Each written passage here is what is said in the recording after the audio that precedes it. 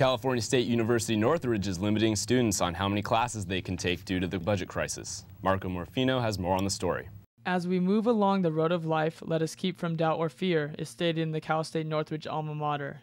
Ironically, the school is setting a 15-unit cap, frustrating students. I think it's, even as a senior right now, it's hard for us to even add classes because there's not enough classes. There's too many people, and there's so many people that are trying to add. It is affecting over 35,000 students looking to graduate on time. Moreover, the recently built multi-million-dollar recreation center and performing arts hall has sparked controversy among the students. You know, a lot of people are having issues with this whole thing being built and us not having enough classes or teachers. To add to the cap, administrations have put a freeze on permission numbers for classes unless a student is a graduating senior.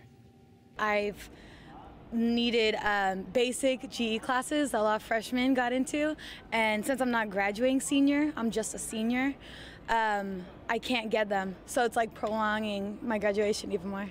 Students are doing all they can to petition the recent cuts, but one CSUN professor says there is still a way that students like these can get classes they need.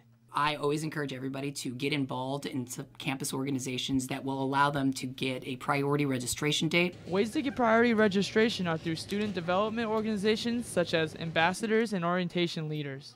Students will continue to study diligently and hope to someday take place in a graduation ceremony in front of the CSUN Oviatt Library.